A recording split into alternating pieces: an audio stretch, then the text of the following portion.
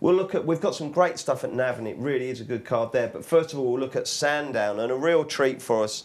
I don't normally get horses of this quality running on a Sunday, but it's the 220. It's the 188bet Future Stars Intermediate Chase. 4 runners: Frodon, Might Buy, Asdemi, and La Belle des Obeaux. So really, really interesting one, this.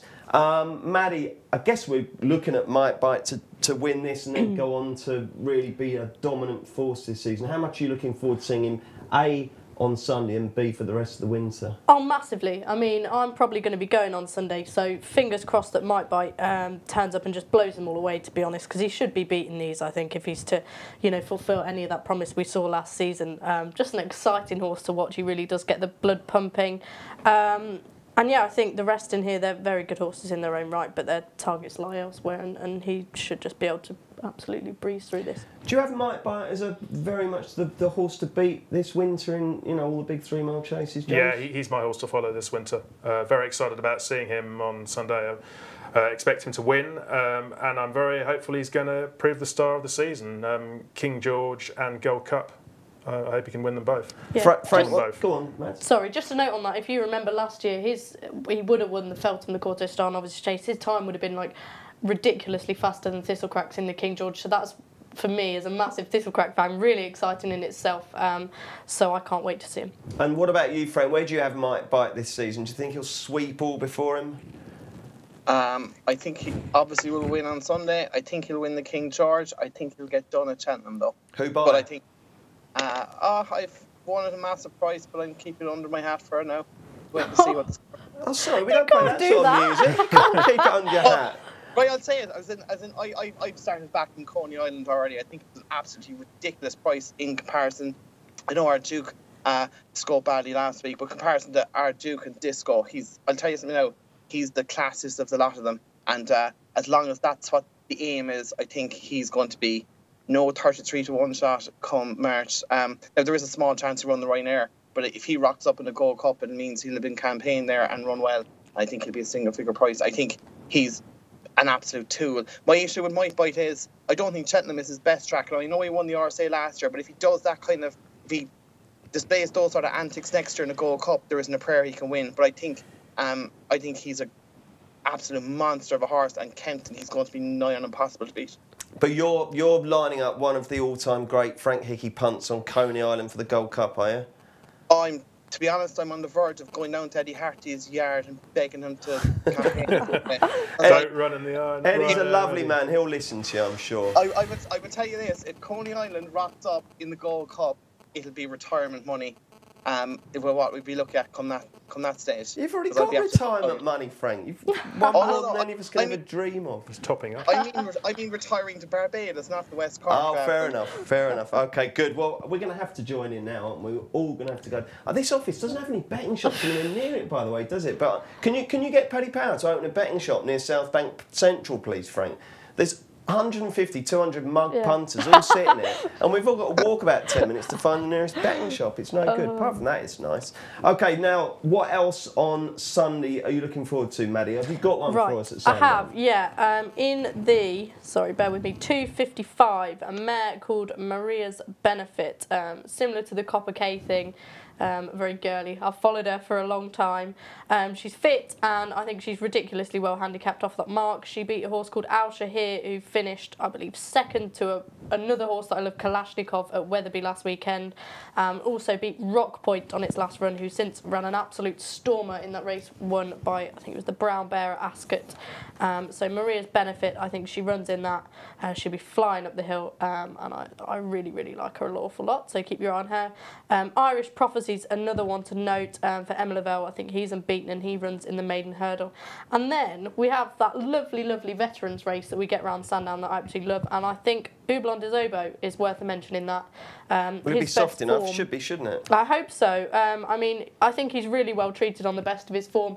Even if you look at last season, he's not actually been given that much of a hard time. I think he's sort of been plodding around in those big, you know, classic chases and races like that, finishing about 4th. So I think, you know, now he's running in these veteran chases. Charlie Deutsch is on for Venetia. What's not to like?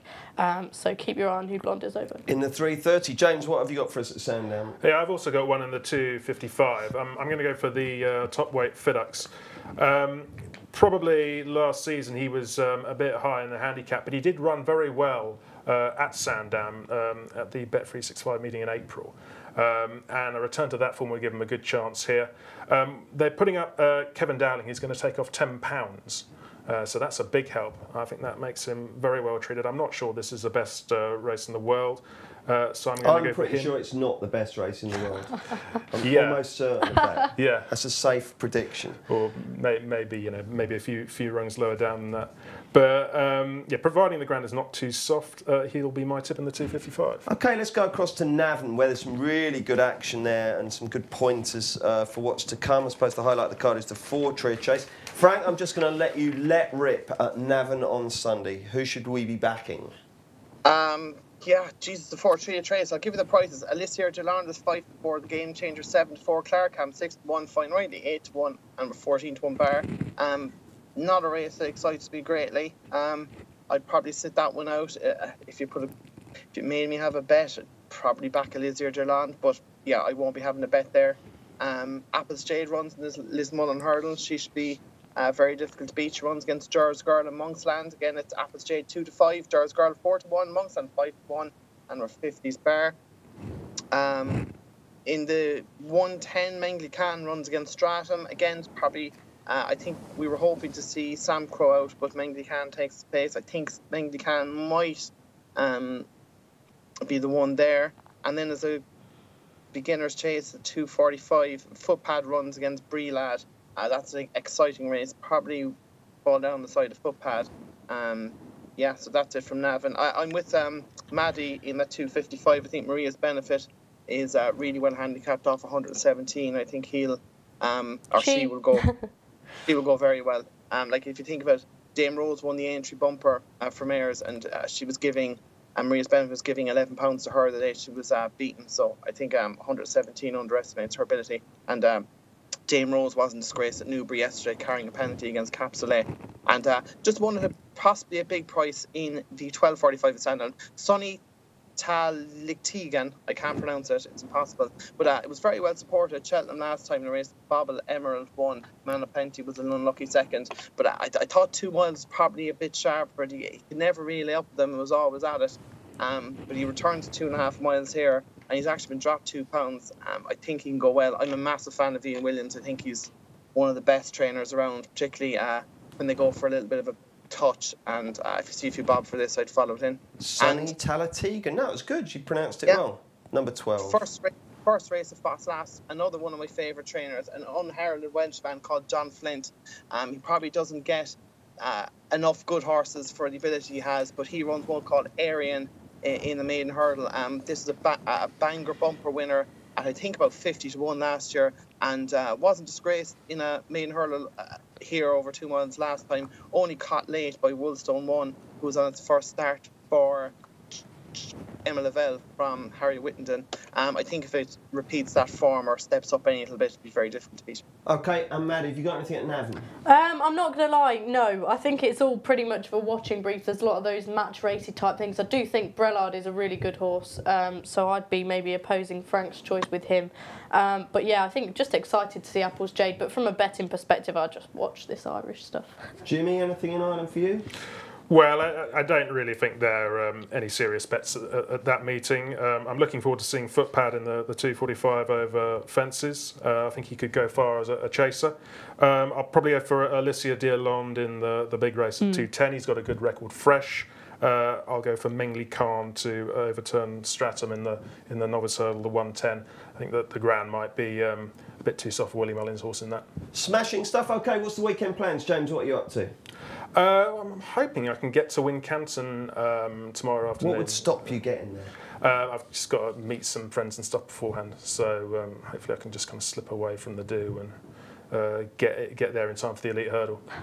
Yeah, but back here on work on Sunday. But gonna have a good day tomorrow. And what about you, Maddie? The opposite way round. I'm working tomorrow, but then Sunday I hope to go to Sandown and win the absolute lot. Oh, good stuff. You were in Huntingdon last week, weren't you? No, I wasn't. I didn't go in the make end. it? No, but I absolutely love Willoughby Court. It was a bit hair raising, so maybe it was a good job I didn't go. But yeah, I'm gonna make up for it at Sandown Got it on done Sunday. in the end, didn't it? Frank, what are you up to, mate? I'm working tomorrow, but I'm going to the Ireland-South Africa match after work, and then going to head out for a little bit to watch Ireland crush the Danish World Cup hopes. Yes. And working Sunday, and then all steam ahead then for Tuesday, where we'll go out to watch the second leg of that soccer. So I'm really excited for that. Oh yeah, you've got tickets for that, have you, at the Aviva? We're still working on it. They're like gold us, but I'm hopeful we'll pull one out of the hat yet. Well, let's just hope they don't get beat 3-0 in the first leg, because then you'd be able to get one for about 10 euros. Here. Okay.